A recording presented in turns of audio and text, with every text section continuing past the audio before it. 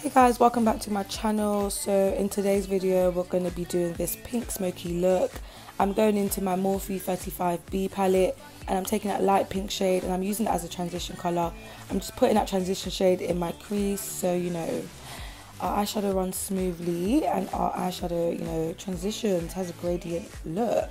I'm going in with that hot pink shade. I'm making sure I'm buffing that shade into my eyelids very well.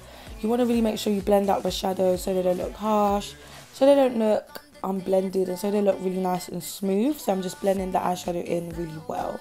Blend, blend, blend, blend, blend. Really layering that colour, really blending it in. Now I'm going in with the dark purpley pink shades and I'm going to put that in my crease as well.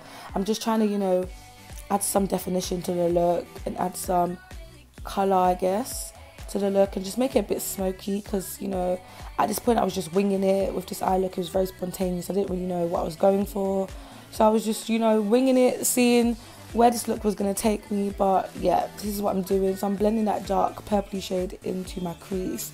I also added a bit of black to it, but I forgot to put it in the, you know, what's it called? I forgot to add the clip into the trailer, into the, oh, I can't even live and talk.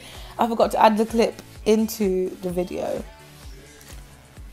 Yep, so I'm just blending the eyeshadow in, blend, blend, blend, blend, blend. I'm now taking that transition shade and I'm going over the eyeshadow, make sure everything is smooth and well blended.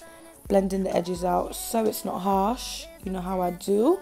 Now we're taking some gold glitter liner and we're just going to spice up the look with some glitter. Glitter's really nice, you know, for occasions, for prom, weddings, anything nice and fancy, glitter is perfect. So we're just doing a wing liner, just a nice wing, not too thick, not too thin. I'm popping my lashes on. These are the GetTheDamiGlow wispy lashes. I actually customized them and added some individual lashes onto them to make them a bit fuller, so I will be showing you guys how I did that. I'm going to be uploading that video soon, hopefully. Yeah, hopefully when I, you know, edit it and stuff.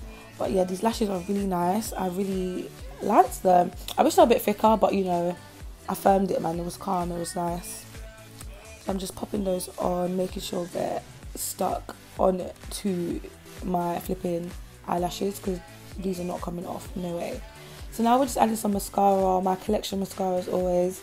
I need a better mascara. If someone has a better mascara, let me know, because bruh, I need to be knowing. Alright guys, this is pretty much the finished look. I hope you guys enjoyed this tutorial. I didn't do my face because, you know, I'm always doing my face on camera.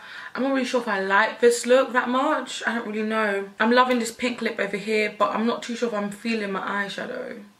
I'm still going to upload this anyways, you know, see what you lots think. I'm not too fussed about the eyeshadow look, but yeah, this is pretty much it.